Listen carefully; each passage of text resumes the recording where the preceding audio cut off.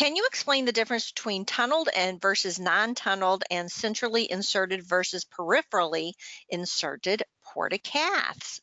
Well, I sure can.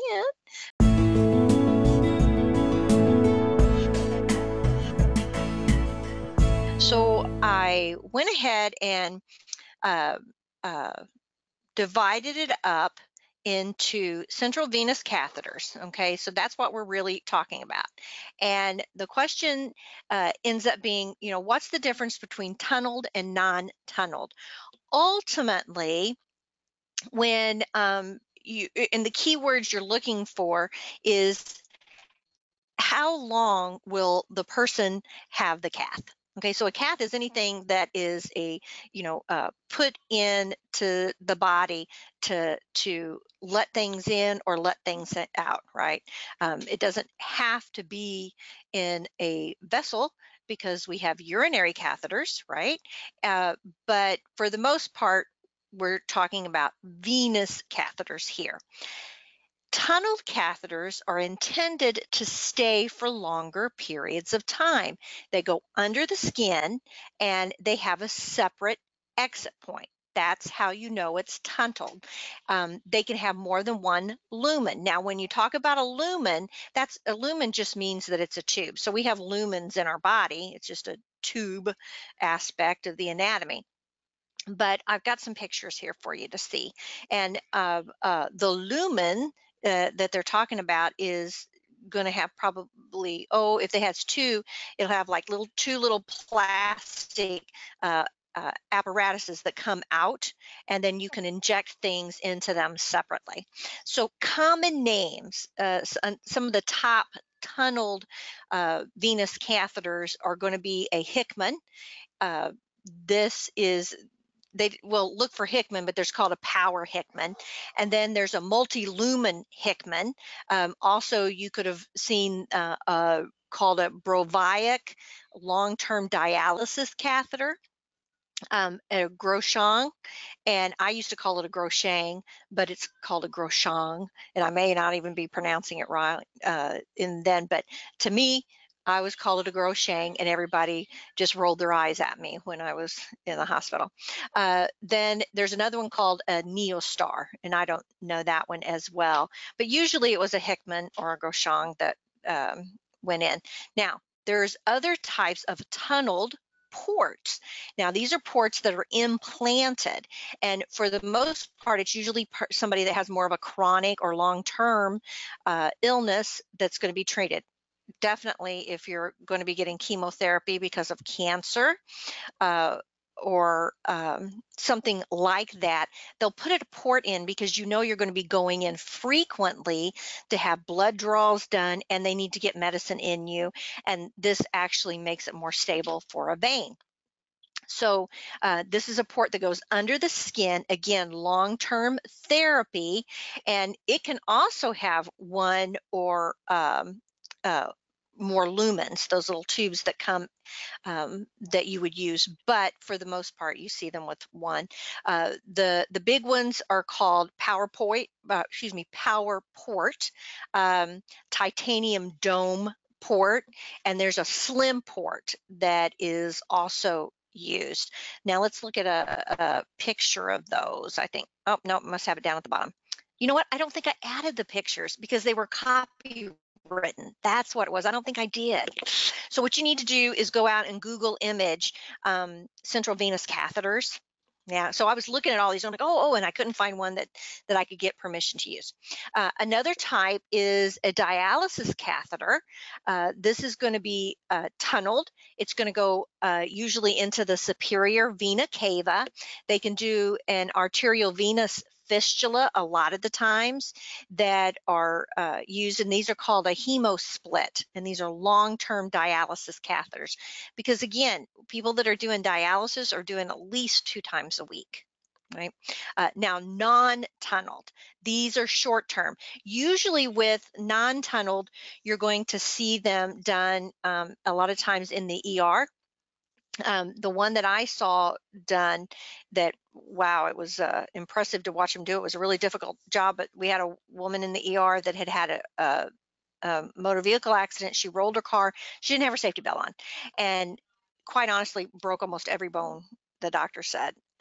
But so her arms, which would normally look at the length of your arm, and her arms were just down to her elbow because she had like shattered her both of her arms, and so it has shortened the arm. So they were wanting to put in a you know a cath, and they had to do a cut down and get into the subclavian artery, and they had an awful time trying to get that done. But it's non-tunneled, short term. They just had to stabilize her enough so they could get her on the helicopter and take her out to the university because of the condition that she was in. One of these is there's all kinds of names for them, but the resources I was using, this elite dialysis catheter called, and I think this is called I'm not probably going to say this right, Maherkar. I don't know where to put the emphasis on it, but that's a type of temporary dialysis catheter that's done. They can do the subclavian, like I got to see, which was a central venous catheter, and it had like a dozen, well, it wasn't a dozen, but they had like 4 or 5 ports or lumens sticking off of it, and they were all color coded, so because they were going to have to put in multiple IV bags and so on and so forth.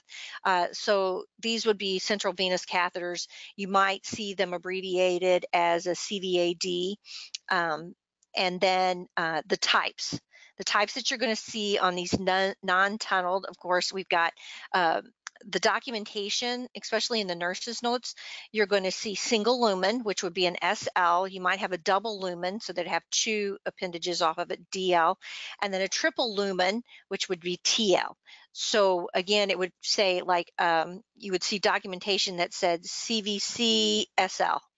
Right, then you knew it was a single lumen central venous catheter that was put in. And again, these are temporary, unlike tunneled, which are meant to be long-term, especially with the type, if you're going to be having chemo, you'll wear those for years. And I think 12 years was the limit on those. And sometimes they don't want you to take them out because if you have a reoccurrence of your catheter, they have to go in and do them again.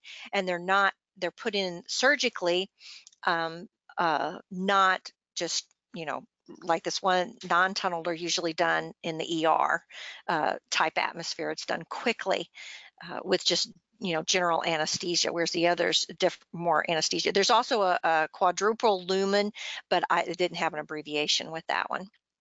So some other documentation that you're going to see when dealing with these types of caths, with non-tunneled caths, okay, they are temporary, and it doesn't matter if it's a multi-lumen percutaneous or not, but this documentation is going to give you a heads up that we've got tunneled versus non-tunneled, stuff like that.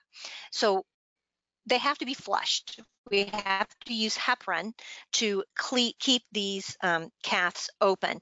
If you ever get medication via an IV, if you've ever noticed, the nurse will go in and give you an injection, and it's heparin, and then they'll a lot of times then they'll give you whatever medication they're supposed to give you, and sometimes they'll flush it afterwards again with heparin. But they'll come in and they'll say, I'm going to clean out your IV, and they'll give you that flush of heparin, and ultimately heparin is just a blood thinner, so you don't clog up your IV. And the documentation, you really don't necessarily need to know the difference between how much heparin a person gets if they're an adult or a toddler or stuff, but I went ahead and added that. So if we do a heparin flush, then we know that they're going to give them heparin every 24 hours, okay? And also that for intermittent use, then there's like just going in and drawing blood, because if you have one of these in, they can pull the blood directly from those, depending on what they've got plugged into you. Then again, pediatric and toddlers and neonates all have a different flush time. But this is the documentation that you're going to be looking for when you're determining something is tunneled and non-tunneled. So you noticed every 24 hours they're flushing, whereas if you have a port, a tunneled, it's not going to get that flush as often. Now, before they you go in and have your chemo, for example, they may give you some type of a flush, but it's not for it's not an every 24 hours thing, right? Because you may only go in every 3 weeks, once every 3 weeks to have your treatment. But even after you are done with your treatment and say they're not going to take out that tunneled port, then again, you still have to go in every so often and have that flushed and cleaned out, because we're in the vascular system.